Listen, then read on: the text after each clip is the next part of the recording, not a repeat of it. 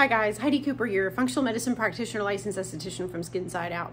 So you know I often share information about hormonal imbalances and the connection with skin because it's a lot of what I see in my practice. So today I wanted to share 9 symptoms, signs and symptoms of low progesterone. And this is something that I'm seeing happen at all different age ranges anymore. So this is something, if you're dealing with some of these symptoms, then it might be worth doing a little deeper dive into testing hormones and seeing what's going on there so that that can be addressed.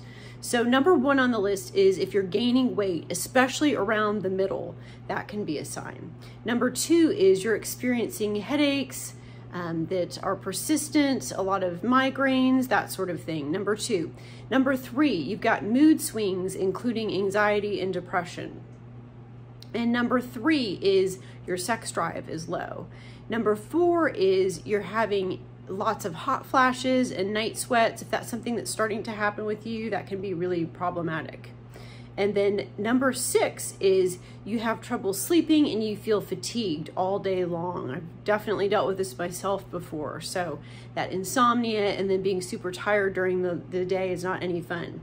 And then number 7 is your joints ache and you're just less flexible. You're just noticing that you've got a lot of achiness going on and lack of flexibility.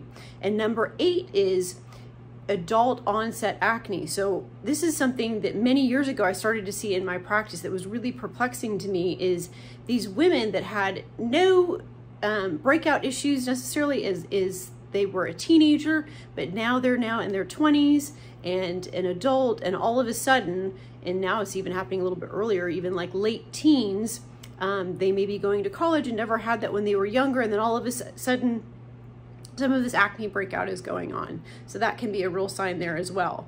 And then number 9 is the menstrual cycle is not regular. Although I will tell you, there have been a lot of instances in dealing with clients where actually the cycle still is regular, but there is some hormonal imbalance there as well, and that's number 9. So hope that was some helpful information for you. If it was, please like and share this video with someone that you know that would benefit from it.